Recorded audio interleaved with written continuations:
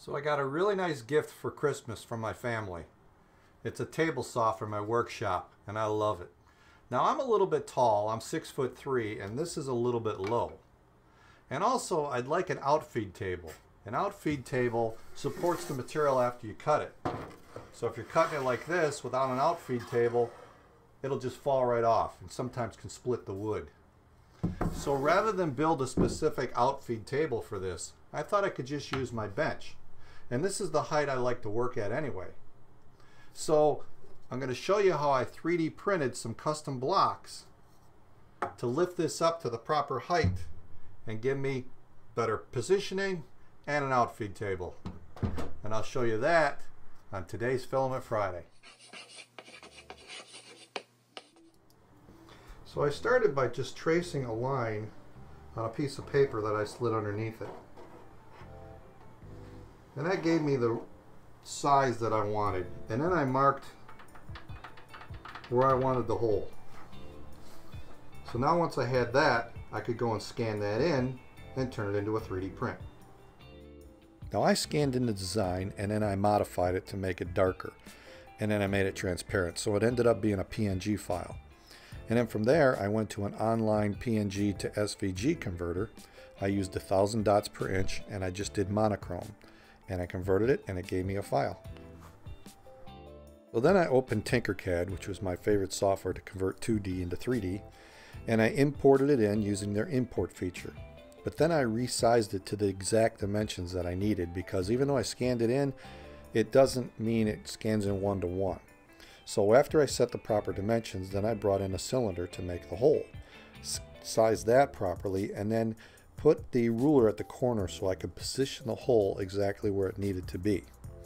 And then I made that into a hole, made it really tall because this whole block needed to be enlarged to 70 millimeters tall. Now once I did that, I centered the hole to the block using the align tool, and then I had my hole. Now I printed one just like this to start, but then later I realized I needed a locator triangle so this thing wouldn't pivot on the base. So that was something I added later, and here I'm adding it. All I did was move the work plane to the top of the block, brought in the triangle, sized it to the way I needed it, then I centered it to the block, made it the proper height because this is too tall here, 20 millimeters is too tall, and it's actually going into the lower block, so I know I'm going to get good conversion. And then I took this whole thing, combined it into one solid unit, and I just needed to export it as a .stl file. And from there, I needed to load it into my software for my DaVinci Junior. So I opened XYZware, made sure I selected DaVinci Junior, and then I went and found the file. It was the sawfoot 1 in this case, .stl. Loaded it in, positioned it the way I wanted it, and then I sliced it at a 20% fill, 0.4 layer height, and a fast speed. And then started the slicing, and a minute 20 later, it was ready to go. Everything matched up. It said 3 hours and 31 minutes and 34 meters of plastic. Now I didn't do a time-lapse print on this because it's a pretty boring print. But all I did was copy the file to the SD card, pop it into DaVinci Junior, and then print from SD card. I love that feature about this printer. Now this is the first one I did, so it didn't have the triangular locator on top. But the quality of this was really good. So I was going to print them all on this machine. But I ran out of plastic. And I have to use their plastic. So I printed one more in here, and then the rest I had to print on my ReFlashed Repetier 1.0A machine. So now I've got all 4 3D printed. 3 of them were printed on my ReFlashed DaVinci 1.0A, and then 1 of them was printed on my DaVinci Junior. Now the DaVinci Junior prints are actually a little better than the 1.0A in some respects. There's no splitting on them, and it seems very solid. There's more of a smooth finish though on the ABS prints off the DaVinci 1.0A. The one difference is I printed with a raft on the 1.0A, so I have to clean the bottom up, and I'm going to use this tool that I've shown in previous videos. I actually have a link to it in the description below, that you can buy it from my website to support the channel. But it's a finishing tool, and it's very, very handy for this type of work. So now the hole is blocked to the bottom because of the raft, and it's got this lip all the way around it. We just take the finishing tool and just drag it along, and it just cuts that off, carves it right off. and you can go all the way around. Because it pivots, the end of this pivots, you can go right around curved edges, cut it right off. And it's not too sharp that it cuts your fingers, so you can actually cut towards yourself, which you wouldn't want to do with an X-Acto knife.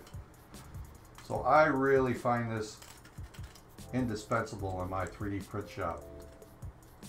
Now what's also nice is cutting out the hole. Now I know where the hole is, so now I can just take this, push it in, and then just pivot it round and round like that.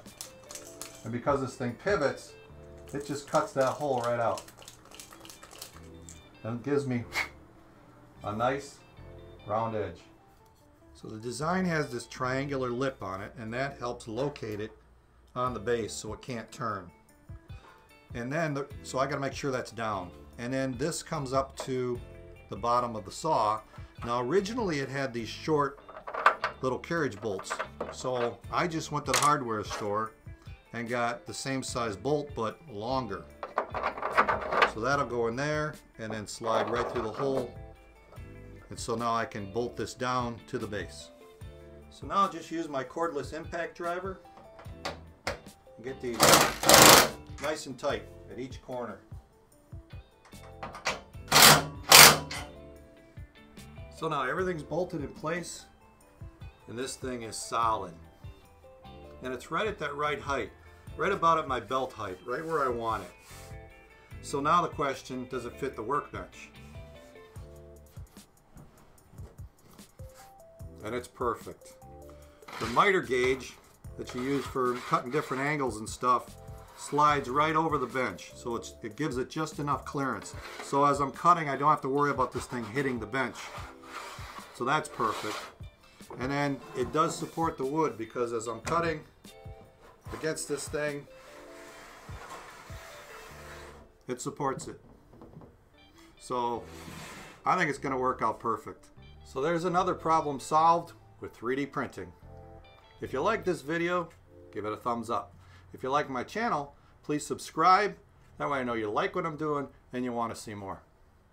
And if you want to support the channel, $1 to my Patreon account to the link up here goes a long way. So that's it for now. I'll see you on the next Filament Friday.